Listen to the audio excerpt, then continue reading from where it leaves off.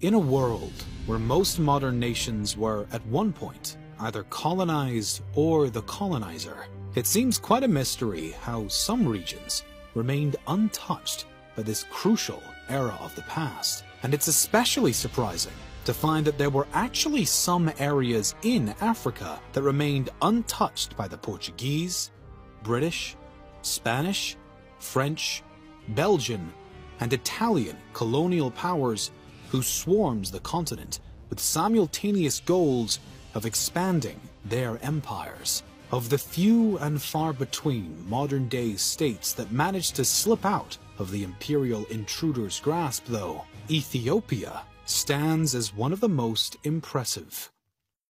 During the 19th century, multiple colonial powers had realized that Africa served as a good source of natural resources and additional profit. Europeans had actually been in Africa since the 15th century, establishing exploration campaigns and trade posts along the coast. Eventually, each empire also realized that they would likely be competing with their neighboring European powers, and therefore needed to make some claims to the lands they wished to utilize. This prompted a period generally referred to as the Scramble for Africa.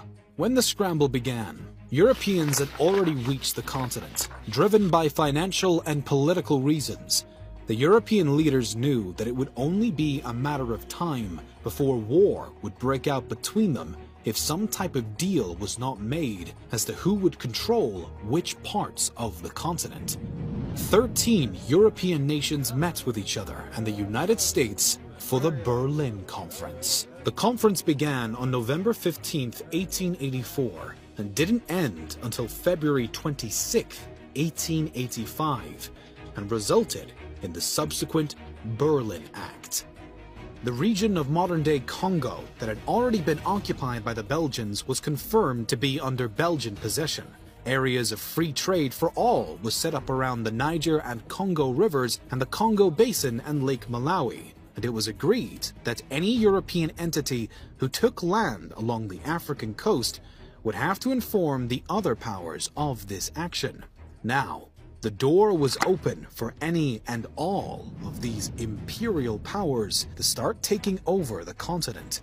Italy was one of these empires, and quickly set its sights on Ethiopia after beginning to establish what would become its Eritrean colony.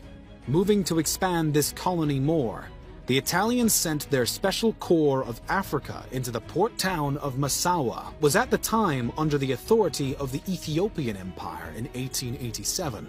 The latter initially sent a warning to the Italian officials that they were in violation of a treaty that had been signed between Ethiopia, known then as Abyssinia, Britain, and Egypt, but the warning was not heeded.